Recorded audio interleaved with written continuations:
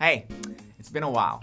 Welcome back to Pastor Dreamer Vlogs. I know, we took a little break during the summer, but we are back with Season 2. And the plan for Season 2 is for it to go all the way into the month of December, doing what we like best, which is talking about what matters to Christian teens today.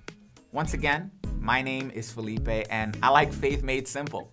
And if you have not yet subscribed to this channel, go on ahead and do so for new content dropping every single Thursday. A couple of months ago, I posted a video all about anime and my thoughts on whether Christians who love and follow Jesus Christ should actually watch anime.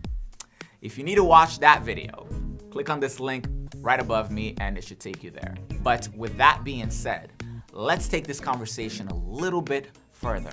Now, assuming that you have watched the previous video on the channel on anime, I must remind you that I too am a fan of anime ever since I was a kid back in the 90s.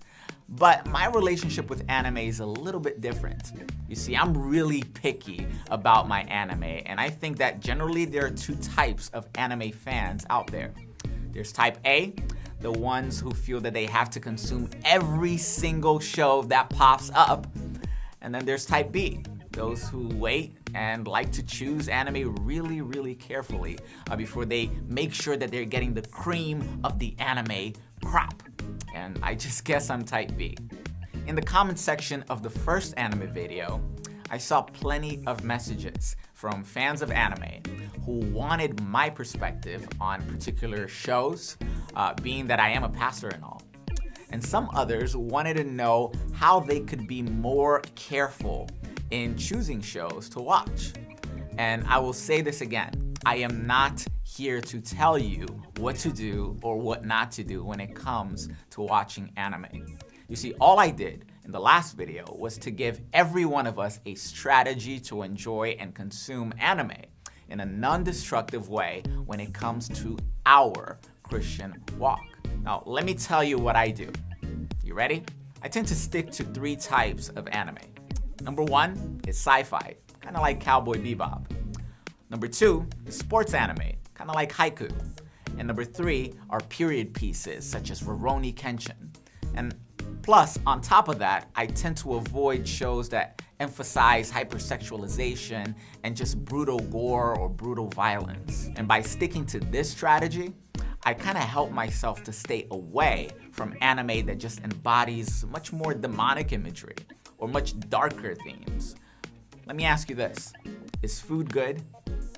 Yes, it is. But some types of food are not good for us in the long run, right? Eating apples every day will do much better for our bodies than eating donuts every day. Although donuts may be good. Is anime good? It is. But some types of anime will, over time, deteriorate our relationship with Jesus and our relationship with the world around us, simply because of the ideas that they present. Once again, Proverbs 4:23 tells us that we ought to guard our hearts because everything that we do flows right from them. And in summary, I will never tell you what to watch and what not to watch. But I will always give you the tools to choose wisely.